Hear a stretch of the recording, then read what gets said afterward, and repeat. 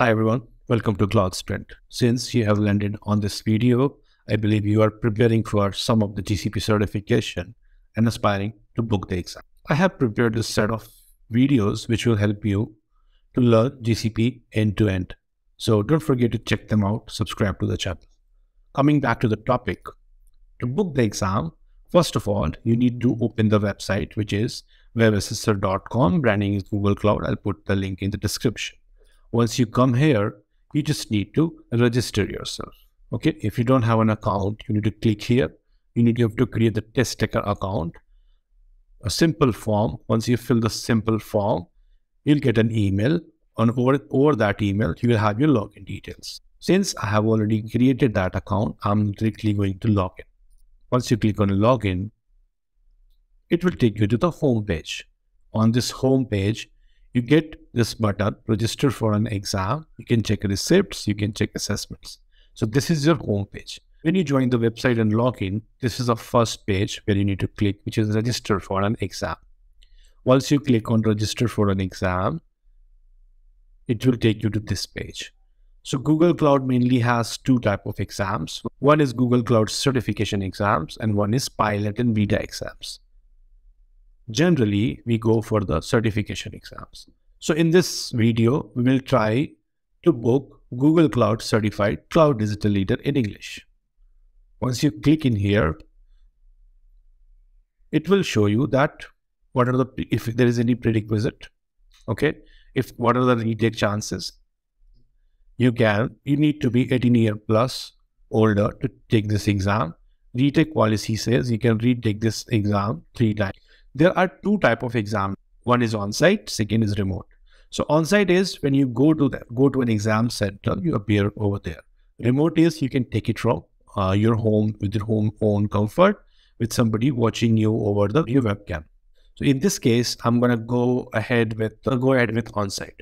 So I'm confident that I'll take this in English. On-site, I'll click on buy now. Once you click on buy now, the next place it comes is you have to choose the center, which center you want to go. So depending on which country you're from, suppose I'm from India and I want to book somewhere in Delhi. So I'll select the city. I'll say search. So you can just choose whatever center suits you. So in this case, suppose this is one of the center or maybe if I want to check something else, I'll click here. I'll change the city and check again. So these two, one is maybe this is the nearest to me. So I'll just click in here and say select. The next page is around selecting the time. On this calendar, I can select the date or the time. So say I want to take this exam on 21st of April. It will give me all the dates which is available because it might be already booked. So I say that, okay, I'm comfortable with 11 a.m. 21st of April, 11 a.m. Come down, you have to acknowledge it, click on select. So I have made all the choices, which exam I want to take, what is the schedule, what is the location, how much is the price. If you have any voucher code, maybe your company can give you, or you may get some from Google, if you've done some course which Google gives studying promotions. All right, so you can put it here, apply, if you have any coupon. Otherwise, you can simply click on checkout. So total price what we have to pay is $70. Once you click on checkout, it will come to the payment page. Here, you just have to put in your credit card details, your CVV number, your expiration date, and just submit it. Once you submit it, it will generate an email for you, which will look like this. You will get an email from do-not-reply@webassessor.com, which will look like this, that what is your exam name, when you have booked it, okay, how it will be taken, all the exam checklist, how you should do what, okay. So you'll get a purchase confirmation, testing requirement, policies, everything all the details are already in this email. So this email basically confirms that your purchase was confirmed. Once your purchase is confirmed, how you go ahead and take the exam.